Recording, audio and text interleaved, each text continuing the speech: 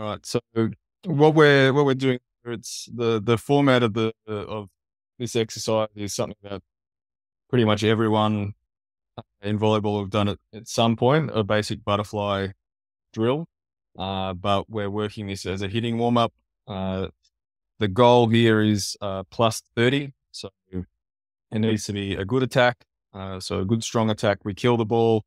It doesn't touch the tape, so they need to go and high point the ball on their attack.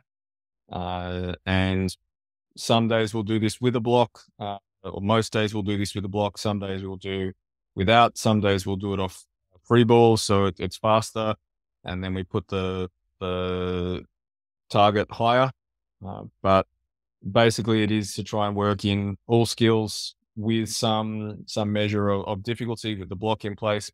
This is where the focus on quality really starts to come in.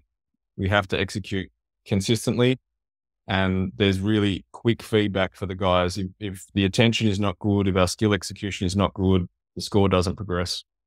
So it takes a pretty basic concept of hitting warm up. You put a little bit of a score as the measure of quality, and then the guys get some feedback really instantly, or in a very short period of time about what our quality is like.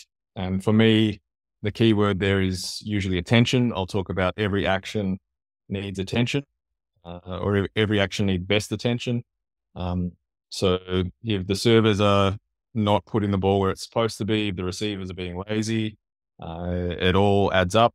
So it keeps everyone a little bit sharp, just like adding a score to what we're doing to have a target. Yeah. So if we target this 30 high quality spikes with the criteria that you just mentioned, it's more or less like, four great spike player. Yep. Yeah. If on that adds up. Yeah.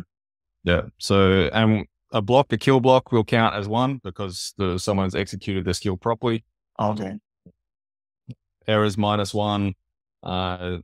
So for here, it's also if the servers are not ready, if the receivers are not ready, it brings it to attention really clearly. So it allows some self-regulation from the players on the court. In this situation, myself and my coaching staff, we usually don't have to have too much input. Maybe it's some technical feedback for guys. Maybe it's a broader reminder of what we're doing. But usually, other than keeping score, this one runs itself.